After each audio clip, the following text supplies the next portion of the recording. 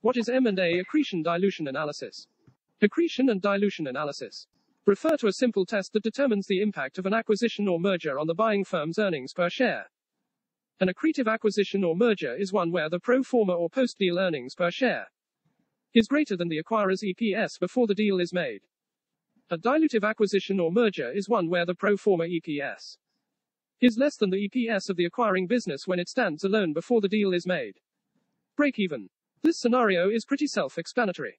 Upon a merger or acquisition, the acquiring company would essentially break even.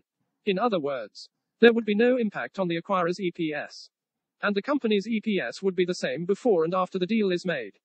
So, why is accretion dilution analysis performed?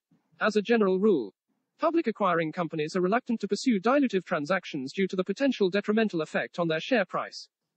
Therefore, a given public buyer's perception of valuation and corresponding bid price is often guided by EPS accretion dilution analysis. However, while certain transactions may not be accretive on day one, they may create escalating value over time. Hence, buyers evaluate the accretive dilutive effects of a transaction on a forward-looking basis, taking into account the target's future expected earnings, including growth prospects and other combination effects such as synergies. From the seller's investment bank advisory perspective, the banker typically performs accretion dilution analysis for the public strategic buyers in the process to assess their ability to pay. This requires making assumptions regarding each specific acquirer's financing mix and cost, as well as synergies. The accretion dilution analysis allows the sell-side banker to assess the maximum price a given strategic buyer can afford to pay, based on an assumed financing structure and expected synergies, before seeing dilutive EPS.